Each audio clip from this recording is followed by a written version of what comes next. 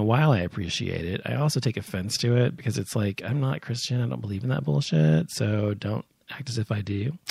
Anyway, what else is on here? Let's see. There's pictures of, from Alan Cummings' dressing room at Cabaret on Broadway.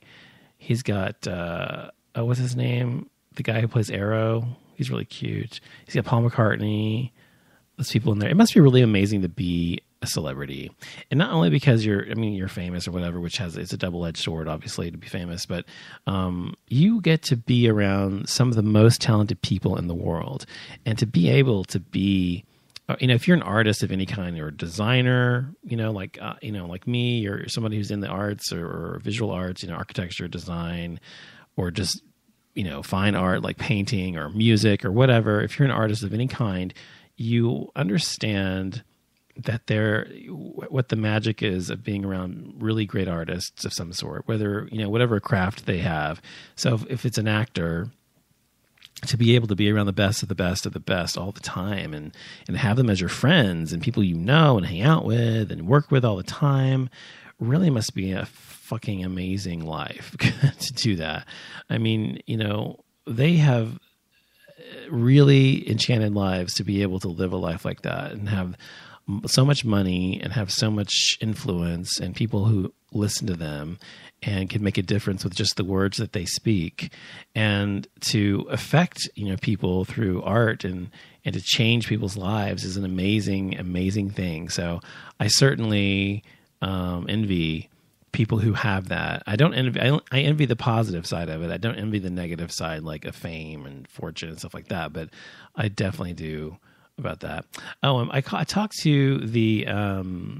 about a few days ago on my show about the May-December romance between Stephen Fry and his 30-year younger fiance, and how I felt it was, fine. I have nothing against it.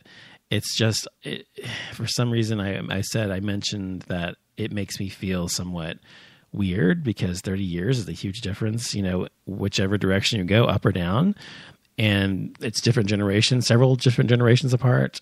So so anyway, it's online. They're talking about people freaking out about the age gaps in gay relationships and saying it's homophobic. And this lady says freaking out about age gaps in gay relationships is homophobic. In straight relationships with an age gap, words like gold digger and trophy wife get thrown around. When it's a gay relationship, those words change to pedophile and pervert. Now, I don't feel that way at all. I don't feel that at all. I've talked about this before as well in more detail in terms of the sexual side of May-December romances, an older man, a younger boy, a younger guy, whatever. And does it always mean it's a boy, is a father figure type relationship? Maybe. I don't know. I don't think it always is that way. But what's wrong with that? It's the same way with women and men too. When women marry or into older men, generally they're looking for a father figure, whether it's subconscious or not, or someone to take care of them, someone they feel safe with, someone they know they can depend on, It's the same for gay men. I think younger gay men look to older men that way as well, especially considerably older gay men. And I know when I was younger in my 20s, I certainly sought out men who were older than myself, not by that much, not by 30 years, but when I was in my teens, I would date guys in their early 20s. When I was in my 20s, I would date guys in their early 30s. And so then my 30s, I've been married. So, and my husband's 7 years older than I am, or 6.5 years older than I am. So, I've always, liked older men. And I think it's because, I personally have always been more mature than people my own age. Even as a child, young child, like 5, 6 years old, I was much more mature than people my own age. I think part of that's because I started school at 5 years old, and all of my friends were 6 years old. So throughout all of my school years, most everybody was a year or half a year older than I was at least, and because my birthday is in the middle of the year, and so I think that's part of it. And also, I was raised around adults. The first 5-6 years of my life, almost exclusively around other adults, and And then as I aged, I spent a lot of my time with my grandmother and my mother and my older relatives. And, my cousins were all that were my age. The closest one was 5 years older than me, and he was always in Germany or traveling around the world or somewhere in Japan or something, because my uncle was a colonel in the army. So I never really, so the friends and stuff I had to make later in life, like 19 years old, I started to make friends locally and hang out with them. My point is, as I was kind of older mentally than the people around me, and I've always been that way. And so I think that's one reason why I have always gravitated towards people who, men who are older than myself, as opposed to younger men. And it's not that younger men have nothing to offer. I just have never been into them that much. Even sexually, I've dated guys who were younger than me and had sex with them, yes. But when I was, single, most of the guys I dated were my age or older. So that's just how I am. So I don't see there's anything wrong with it at all. I certainly don't call them pedophile or a pervert, because they're such a great age gap.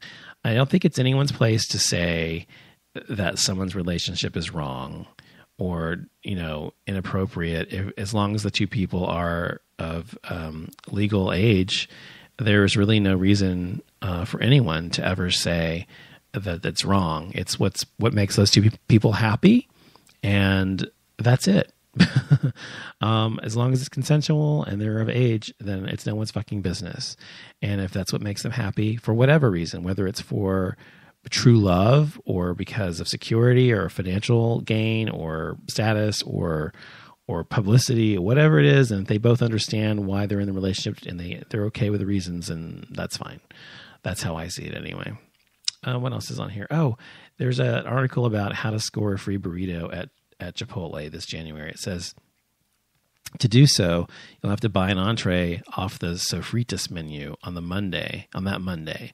Then when you bring your receipt to a Chipotle between January 27th and 28th, you'll be rewarded with a free burrito, bowl, salad, or taco order of your choosing. Yes, you can go back to meat if you want. Get a free burrito. Chipotle first introduced Sofritas, its vegan braised tofu option, in 2013. So basically, you have to try the Sofritas, which is a vegan braised tofu option. And I'm fine with that. I like vegan stuff. I mean, not all of it, but I like tofu. So I'm totally cool with that. And by the way, if you've never had tofu, it's actually good. It's actually really good. It's really doesn't really have much of a flavor. It takes on the flavors of whatever it's in, sort of, It's sort of, it says in this article, it tastes a lot like scrambled eggs. And I guess that's kind of true. It kind of does. I guess it can. It's more firm than that typically. Of course, there's firm tofu, there's soft tofu, there's extra firm tofu, and you can use it in different types of ways for different types of recipes, depending on what you're making. But you can actually grill tofu. You can do all sorts of things with it. And, I tried it a lot when I was on my vegan kick years ago, and I tried that where I gained weight because I was eating so many carbs because there was no protein hardly. And all the protein had to come from legumes and beans and stuff, or it was just really difficult for me. That's just why it didn't last very long. But I didn't mind eating that way. It just was really hard. Eating vegan, oh my God, it's that means no meat and no fish and no cheese and no dairy. I mean, nothing.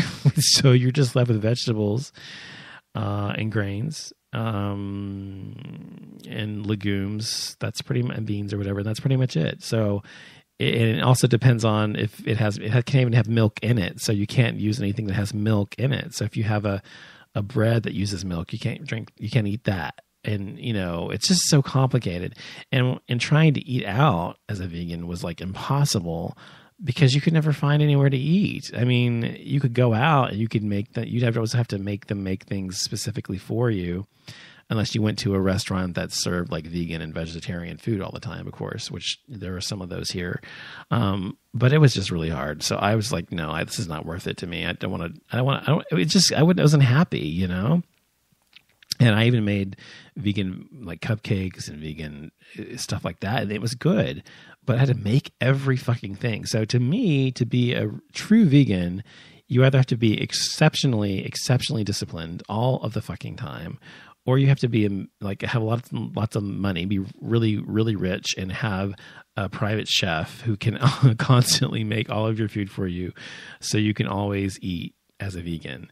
Otherwise, it's like, what the fuck? I mean, it was just really hard. Now, being a vegetarian was a lot easier because I could have cheese, and I didn't really miss meat after a while. I didn't really miss it that much. I tried it for about 2 or 3 months. I think it was 2 or 3 months I lasted.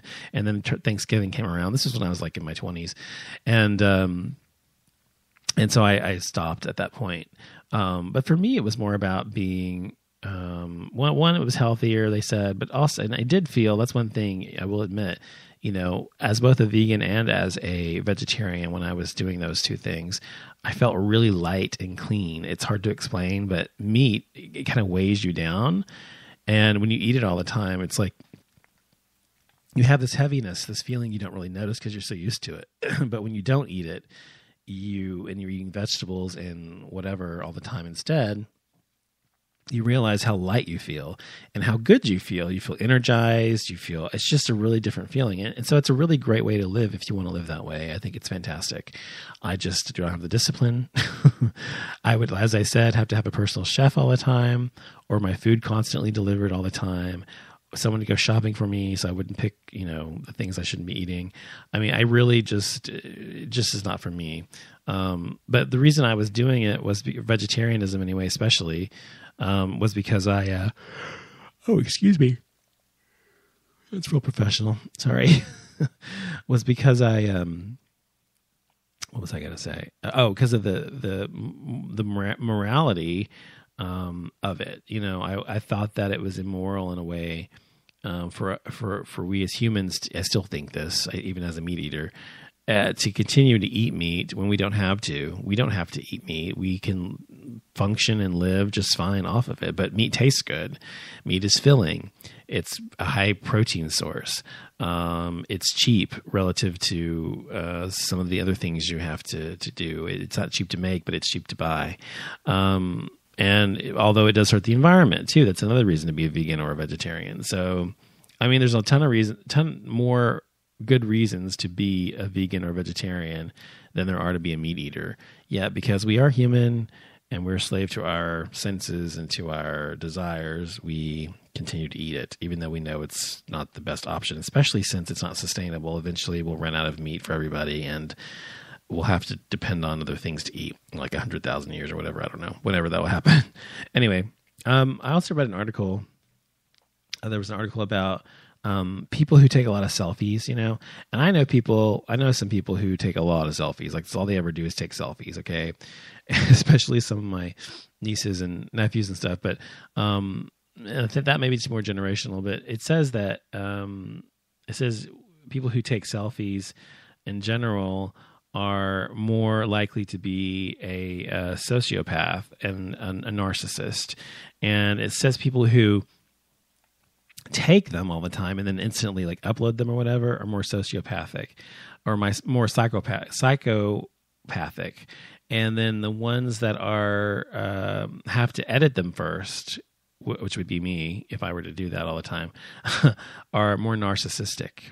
So if you take pictures all the time of yourself, selfies, I mean, and you constantly upload them, you may be a psycho. And if you do that, but you always edit them first in Photoshop or something to bring out your best features, then you're probably a narcissist. So congratulations for that. Good news. What else do I have on here on my Facebook today? I'm trying to see what else is on here. Oops. Sometimes this stupid Facebook, you know, Facebook needs to change its fucking look. It's so dated and old. I'm so tired of that fucking blue bar. I mean, God, go away. All right. What else is on here? Not much. There's not much on here.